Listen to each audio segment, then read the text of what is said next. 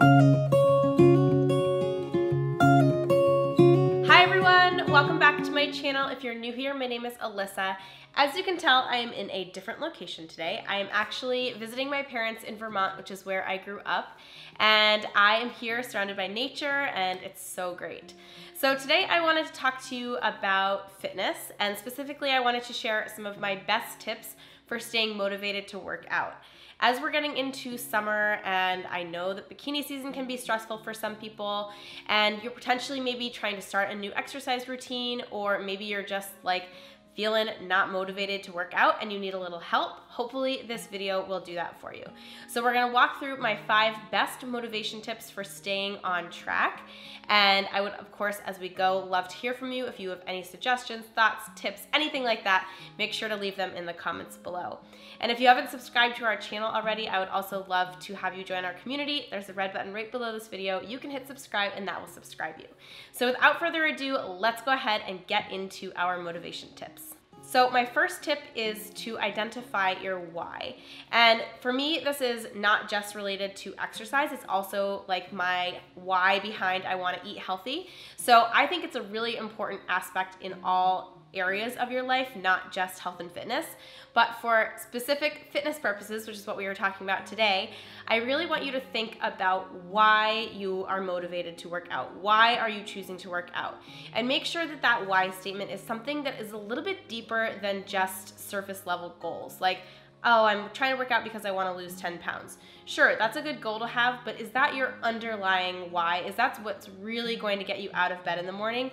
Probably not.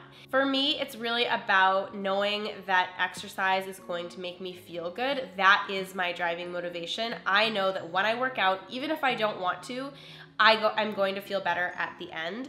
And feeling good, feeling amazing, feeling healthy, that is really what touches me and kind of gets me deep in my core. That's what motivates me. So instead of just setting these big lofty goals for yourself and kind of identifying that as your why, think a little bit deeper and find a reason that really motivates you, that touches you deeply in your core. Tip number 2 is to set mini goals. So we kind of talked about this a little bit before, but having that big audacious goal is awesome, and that is definitely a really high motivator for a lot of people. But it also takes a lot of time. So if you are somebody that is trying to, for example, lose 25 pounds, that goal is amazing and that's such a great goal to have, but it's going to take a long time to get there. It's not gonna be something that happens overnight. So when you set mini goals, which is number 2, that is going to help you stay more motivated while you are currently in your exercise routine.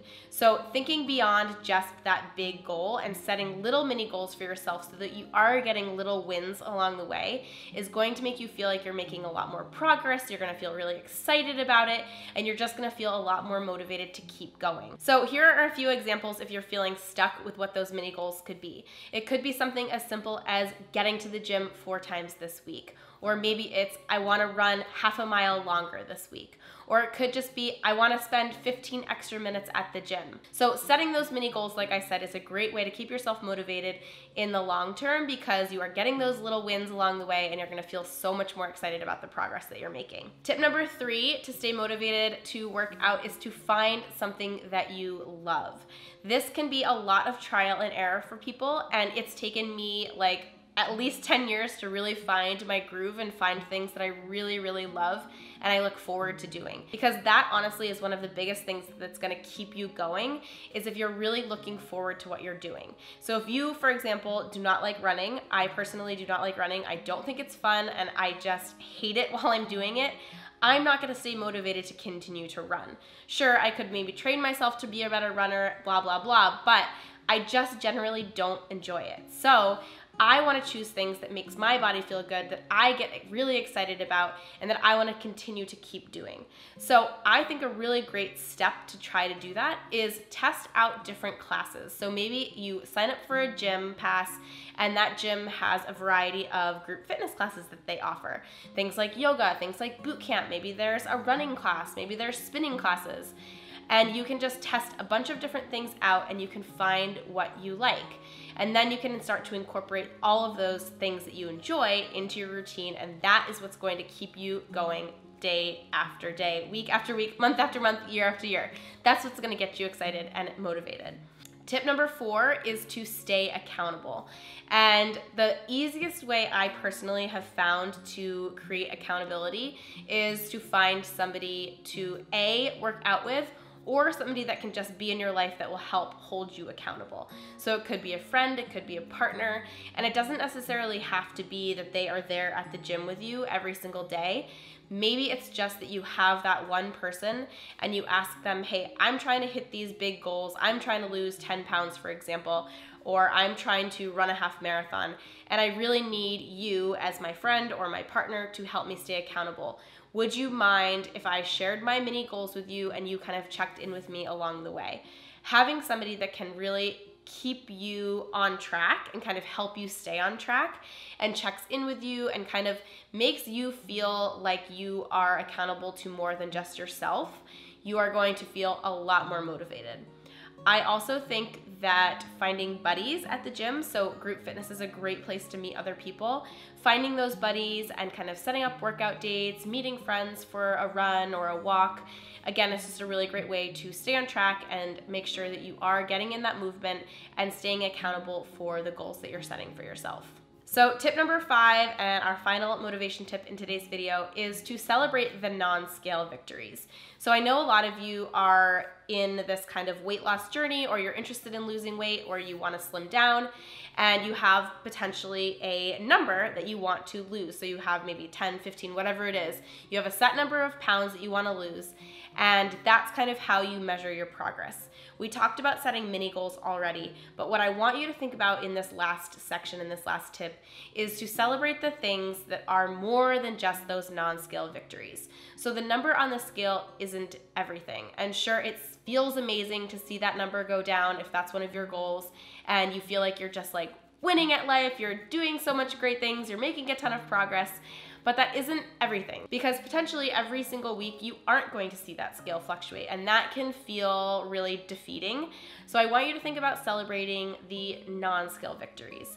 So what I actually encourage people to do, rather than setting the number on the scale as how they track their progress, is to actually measure yourself. So take your individual measurements.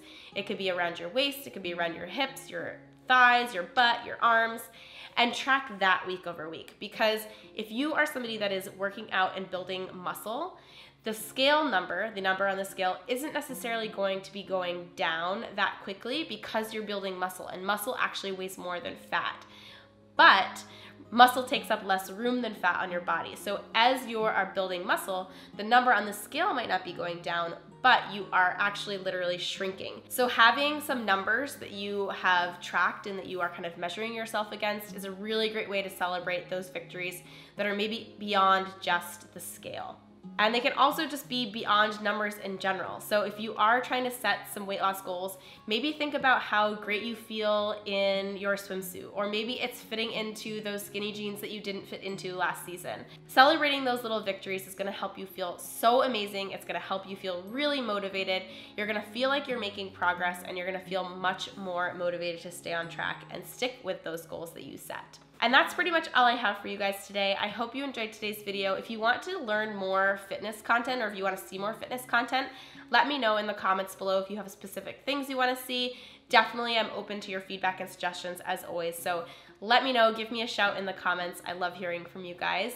And I also really hope that you found this video helpful. I actually have a blog post that goes along with this video, so I will link that for you in the description box below. You could read a bit more about these different tips. And otherwise, I just want to thank you guys so much for watching. I love having you here. If you haven't subscribed, make sure to tap that red subscribe button. If you enjoyed this video, please give it a big thumbs up. And otherwise, I will see you guys in the next video. Bye!